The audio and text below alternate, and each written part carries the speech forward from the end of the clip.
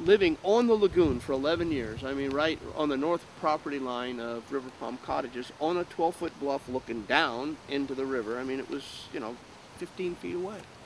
And my love affair just grew and grew and grew. It's 156 miles long, and it has been called the most diverse estuary in all of North America.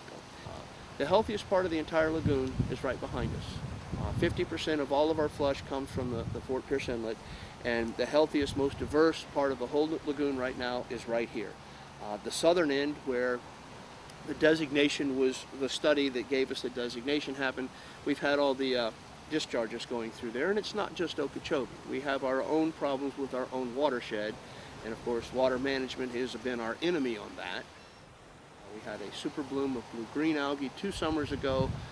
Last year, somehow, brown algae got introduced into the lagoon. The sunlight was seriously occluded, given that there had been a full summer of stress the year before.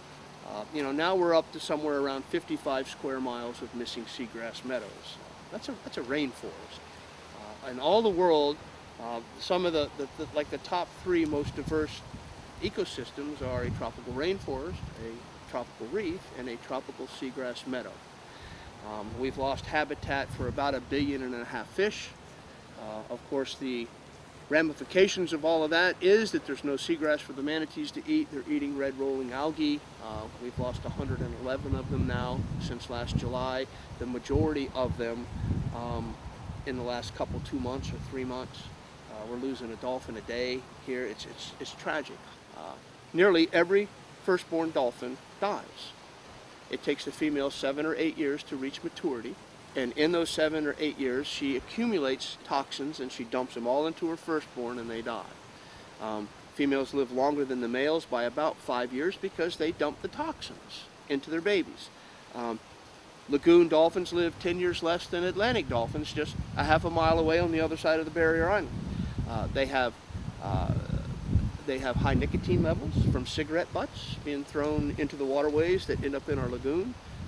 They're all showing exposure to hormones and to antibiotics. They're developing resistances to such.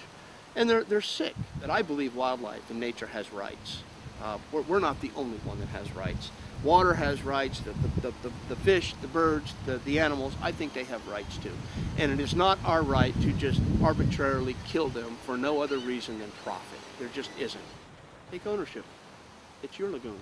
It's not just mine or theirs. It doesn't belong to the polluters. It belongs to the citizens.